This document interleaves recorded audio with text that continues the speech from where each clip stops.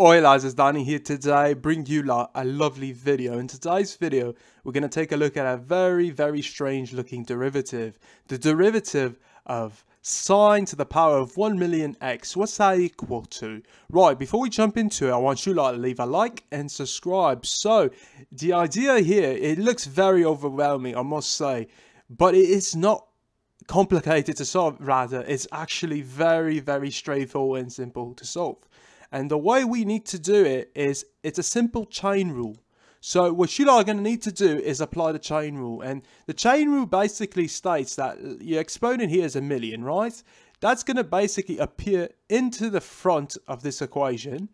And then you are going to have an exponent, which is going to be subtracted by 1. So million minus 1 is going to be equal to, 6 nines, right? So, that's basically it. And then you just have to take, according to the chain rule, the derivative of the inner portion. In this case, the inner bracket, inner fraction is sine x.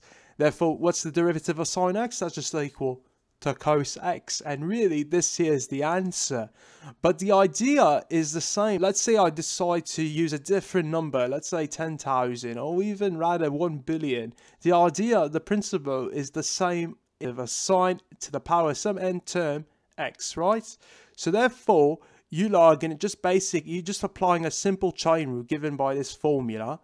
And the derivative of sine of x is going to be equal to cos x, and really this is what you're doing. So this could be a more simple way of putting it, or memorizing it is, you substitute any number here basically. Let's say if it was 5, you would put a 5 over here, and then you do 5 minus 1, which is 4, and it'd be sine to the power of 4.